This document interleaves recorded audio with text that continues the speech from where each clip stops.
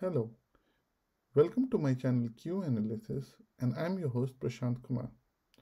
So today in this video we are going to talk about dedicated test environment. Why do we need a dedicated test environment? And what is the importance and what are the benefits of having a dedicated environment for testing? Before we start this video, if you haven't subscribed my channel till now, please go ahead and subscribe my channel. If you want to learn more on software testing and quality assurance, please do like, share and subscribe to my channel and feel free to share it with your friends and family if you haven't done so. So let's begin our today's video. Dedicated environment for testing, and why do we need it? So to find the answer to this question, let's go ahead and see the first slide of this presentation. Test environment requirement. So there are certain requirements which we have to fulfill in order to set up our test environment, which is something like development and testing take place in the same environment. In most of the organization, it is observed that software development and testing take place in the same environment. Environment is closer to dev than being closer to the production. The test environment is closer to the development environment than being closer to the production. One more round of testing needed on release branch. So often it happens that you develop your test and you go ahead and execute all those tests on test environment, and when your software is to be released or the product is to be released in the production, in that case again one round of testing is required on the release branch. Multiple changes with multiple builds on multiple environments. This is also one of the basic evolving requirement, that there are multiple projects and multiple projects will have multiple builds on multiple environments, and then if you have to roll out a big change which is comprising of all these changes, then you need something which is dedicated and which should inculcate the changes from all these environments and all these projects. So to solve all this purpose, to solve all these requirements, you need to have a dedicated test environment. What exactly we want to achieve by having a dedicated test environment? Testing should happen closer to production. This is the main idea. So software testing, when it is conducted, it is very important that it should happen as close as possible to the production. The same production like business scenarios and the real-time testing scenarios should be executed on the test environment. Deployment from dev to test environment should check all dependencies and or all configuration changes needed for production deployment. So when you have a code which is ready to be deployed, or you have a solution which is ready to be deployed in production, before even deploying it into production, you should have an environment which is like which should behave like a production or should be a replica of production, wherein you can deploy it and check all the dependencies, configuration changes before you actually deploy your code or your solution to the production. And this can be achieved via a dedicated test environment. Developers and testers should be able to work more in parallel on separate environments. So when a development and a test environment is separate, then individually developers and testers can work faster and they can work independently. At the same time, they are working in parallel. But if developers and testers, they are working on the same environment, then often it happens a developer is developing or working on something on the same database, on the same environment. Meanwhile, a tester is testing. When a tester is finding a bug, by the time the bug is reported and the developer is seeing those bugs, often it is observed that the bug is no more reproducible. The reason for such kind of scenario is either the test environment has changed by some code which is under experimentation or which has been implementation by dev or somebody from the dev team, and the test data got corrupted, or the issue which was reported by the tester, somehow it got fixed. So it is very ideal to have a separate development environment and a dedicated test environment so that developers and testers, they can work in parallel. Test the code mean for production deployment, business users, and not the experimental code. This is also a very important part which we should always consider when we design our test environment. If your test environment is closer to development environment, then what will happen?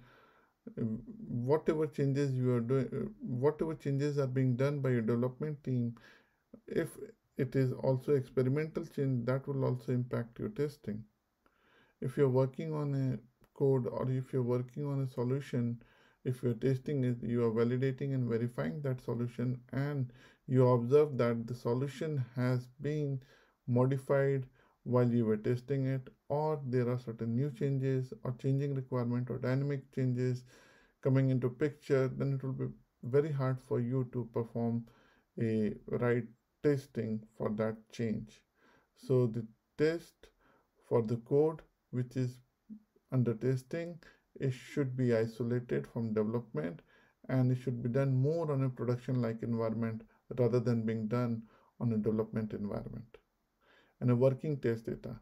Now you should have, if you're testing via manual test or you are testing via automation test, in both the scenarios you need working test data, and this data should not be impacted or should not be touched upon by any other development team members or by any of the code which is written by the development team or by somebody else who is working on the same environment.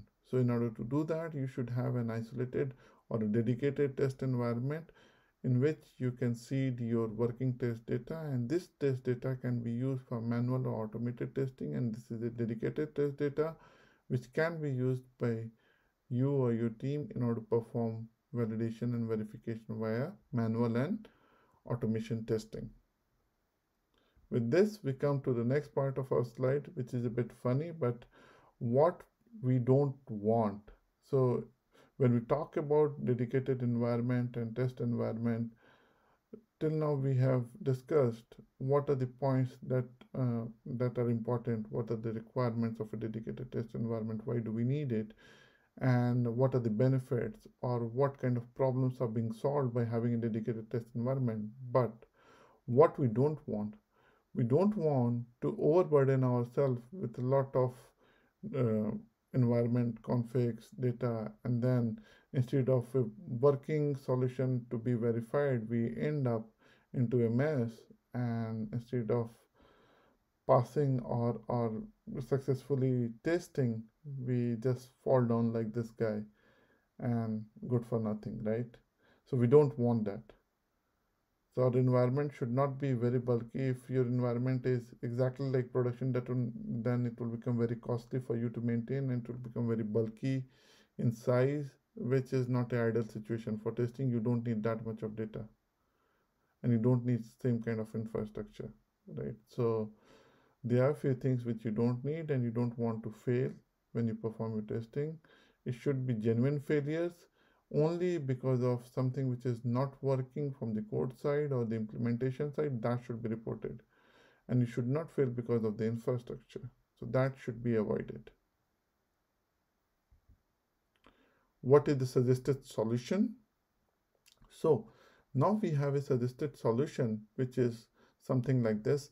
Have a test environment which is focused on testing individual components, and another environment which can be like on a separate environment, which can be a separate environment or even can be a parallel test environment on the same infrastructure, that is focused on testing the whole application, exact replica of the production with the changes to be deployed on production for testing purpose.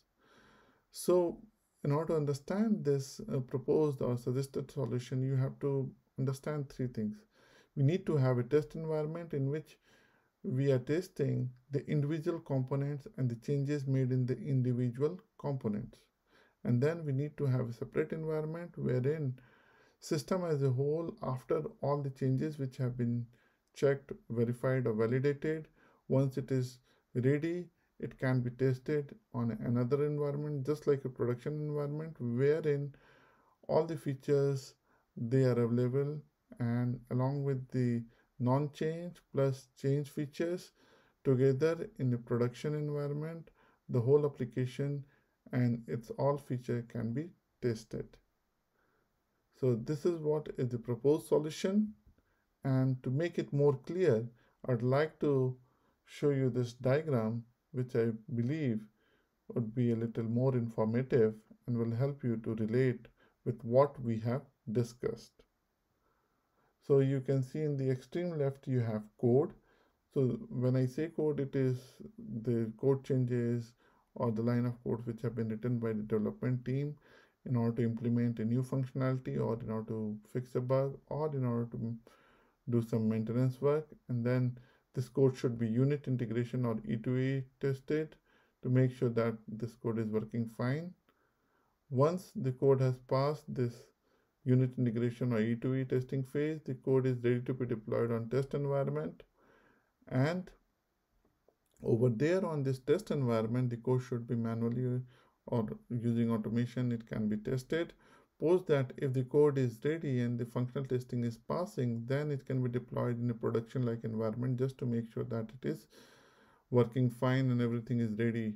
Like the environment, production like environment is supporting all the changes and all the changes in different modules, and the system as a whole can be tested. It looks perfectly fine and is ready to be deployed. And then the QA can provide the sign off and the changes can be deployed into the production. But if at all in any of the phase, right, let's say from the coding phase towards this unit integration and E2E test, any of the test is failing or any of the functional test is failing for the whole system or for any of the component, in that case, you can apply a code fix and do the recoding, make some changes in the code, and the cycle is repeated again.